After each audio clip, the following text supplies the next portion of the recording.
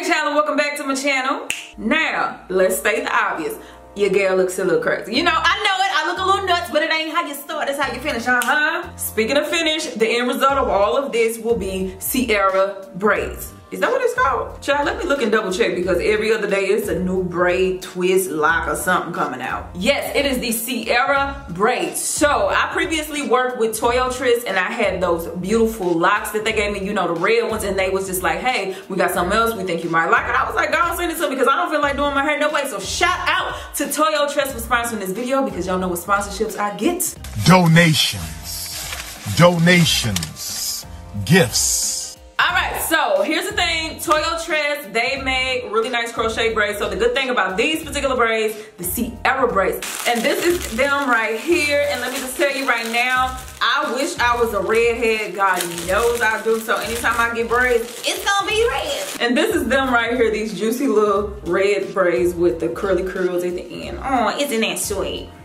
So these particular braids that they sent me, they're crochet and they're handmade. It's not made by a manufacturer or anything like that according to them. And so it's meant to have more of a natural look to the braid, which is why it's kind of, you know, scraggly and all of this other stuff versus just a complete box braid that we're normally used to. Now when I feel it, it actually feels extremely soft. So, you know, we like that. You know, I ain't gotta worry about no stiff old braids. So here's what I'm gonna do. I'm gonna go ahead and crochet these mugs in. So if you wanna see how this turned out for me, somebody who number one don't know how to cornrow and number two got on these old long nails, keep on watching because honey, it's gonna be something. Roll that beautiful bean footage. Hey child.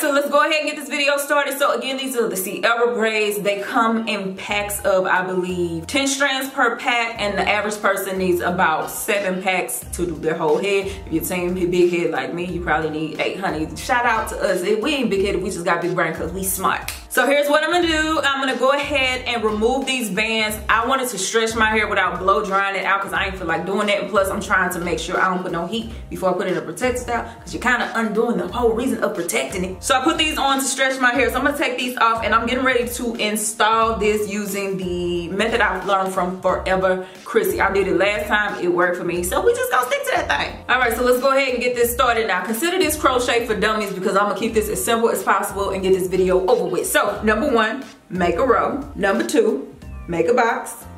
Like so, like that. Number 3, use some gel. Number 4, braid it. But hold on, make sure them edges ain't braided up in there because the last thing you need to do is snatch them on out. Now braid it.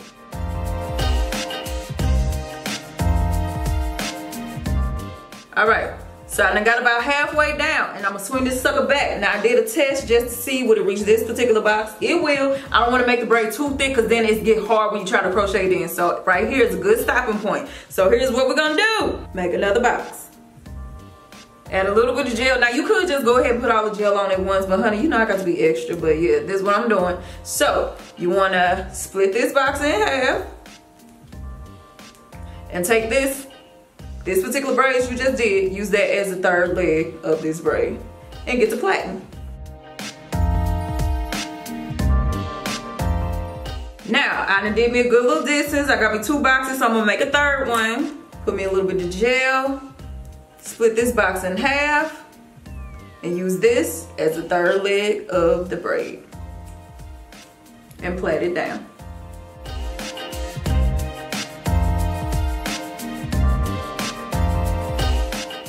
All right, so we got 3 little boxes right here. Wasn't that easy? Now go ahead and do that to the rest of the front of your head. Be right back. All right, so my front is now complete. Let's tend to the back. So listen, I'm telling you, I've said it before and I said it again. I'm a black girl who don't know how to cornrow. At this big age of mine, I really ain't interested in learning, but what I am good at is flat twisting. So that's what I'm gonna do. I'm gonna use some cream just to give a little bit of moisture to my hair because low-key, I did the front last night, fell asleep, and now the back is dry and matted. So I'm gonna put a little bit of cream on here just to add some moisture. And now, as you can see, the top of the braids are right here. I'm gonna actually flat twist that into the cornrow. Flat twist. Child, y'all know what I meant. So take that and I'm going to flat twist.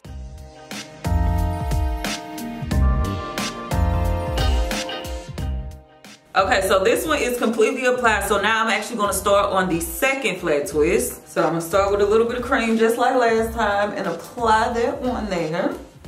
And including the loose sections from above, I'm gonna start twisting.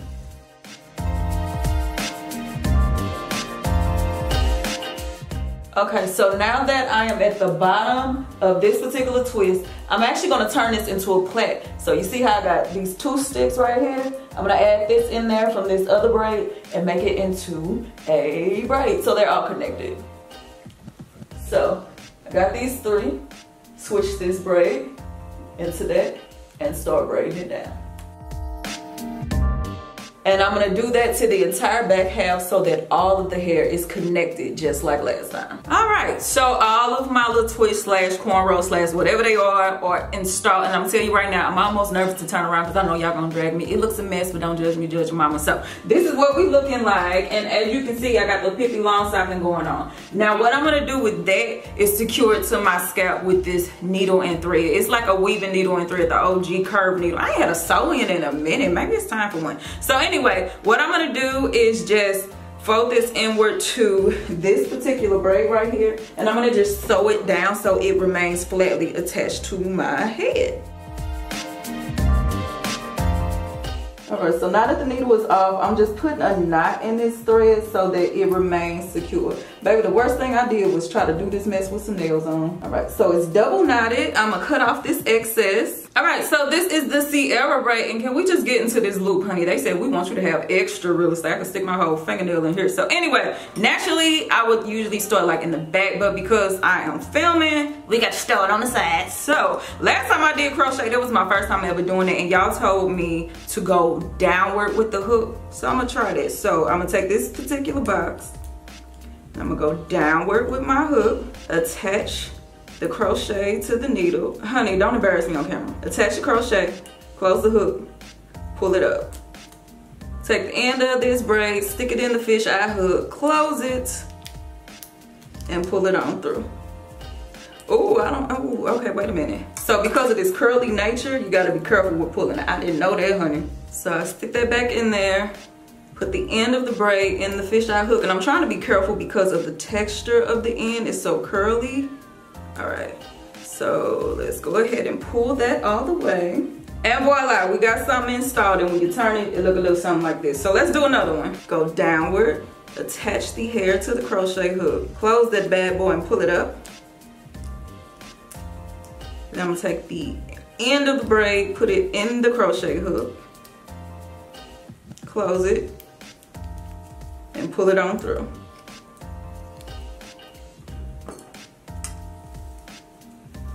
You gotta be careful with this lower because it's so squiggly. Getting it through this hole it's real interesting. And voila, we got 2. So I'm gonna actually go ahead and crochet the rest of my hair. Vibe out to this music. We're gonna get this hair together. Voiceover Faye here, so I'm not gonna take you through my whole head of crocheting it in because honey, you ain't got time and I don't either. So my process throughout the whole crochet process remained the same. I aimed the needle downwards and then just did the regular crochet process, and I did it all around my head, even in the back. I didn't go into showing you that in the back because it literally was the same 2-step process all over the place. And then I had to be careful because I kept getting that curly part of the braid tangled in the crochet hook. So just take your time in doing it. So here I am once again going downward facing dog, hook the crochet right onto there and then just fasten it like you normally would. The next time I do this, I'm definitely not going to have the nails because they really made it a little difficult for me. But anyway, after I finished the entire crochet process, I just tended to my edges, tied them down, let them dry, and went about my day. And scene, we are finished. Hi there, Future Faye here, coming to interrupt the flow of the video to show you my hair after a few days. Originally, I had filmed the end of the video, was done by the boom, by the bang, get it on out of here. But I wanted to show y'all an update after it's been worn for a while. Number one, I am obsessed. Number 2, color. Number 3, as far as the install time, it took me about 4 hours. Only about an hour of that was crocheting. The rest of the time was braiding and plaiting and twisting, trying to make sure these cornrows stayed in. Now, I will say as a tip, number 1, because these ends are curly, if you're not careful, you can get it real tangled or whatever in the crocheting process, like pulling it through the loop-de-loops and lop-de-lops and all that. And number 2, if you look at these braids, they're not straight up and down box braids. They kind of like ring around the rosy, pocket full of posy. Because it's doing like this, you have to be a little careful pulling it through the crochet hook just to make sure you get it on there good, especially at the root. Now, because these are thicker braids and they are doing like this, I didn't get quite as flat of a lay as I would like, but overall I do like this. And last, as another tip,